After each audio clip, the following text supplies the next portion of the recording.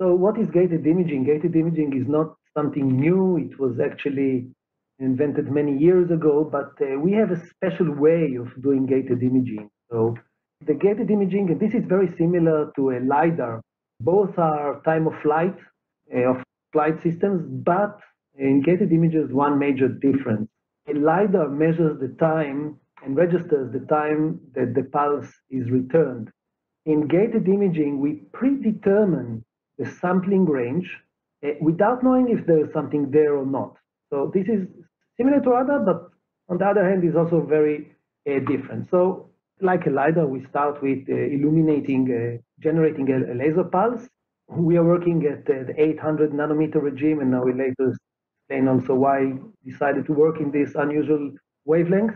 We flood illuminate the whole scene, so we have no scanning parts.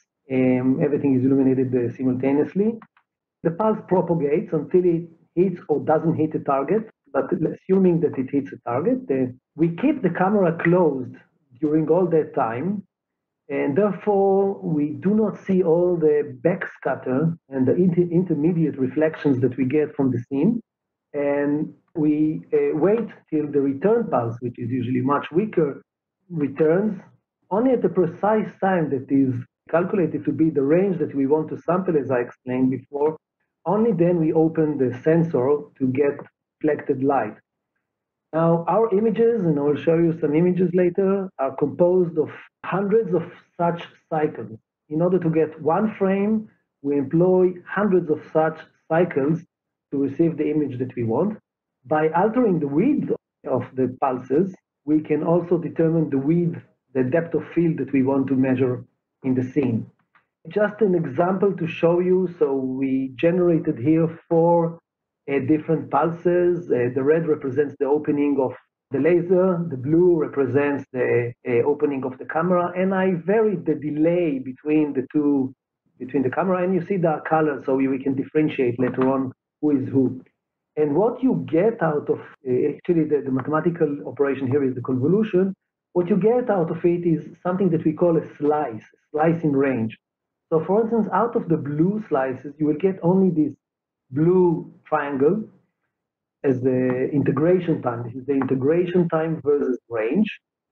Out of it, the black, you'll get the black, and there you can also create a superposition out of those slices.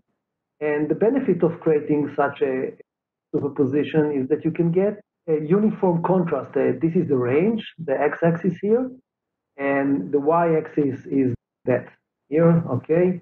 And the y-axis is the contrast. So we compare it, this is the gated imaging result, and we compare it to a normal illumination that you get the 1 over r squared drop in intensity plus the atmospheric absorption. And we can compensate because I can always give more pulses of the yellow to compensate.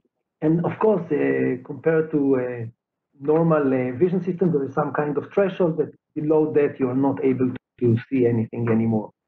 What I try to explain actually, those triangles actually are those slices that I'm showing here, that you see that you can create an image that you see is only between 20 to 50 meters or between 40 to 70 meters and so forth.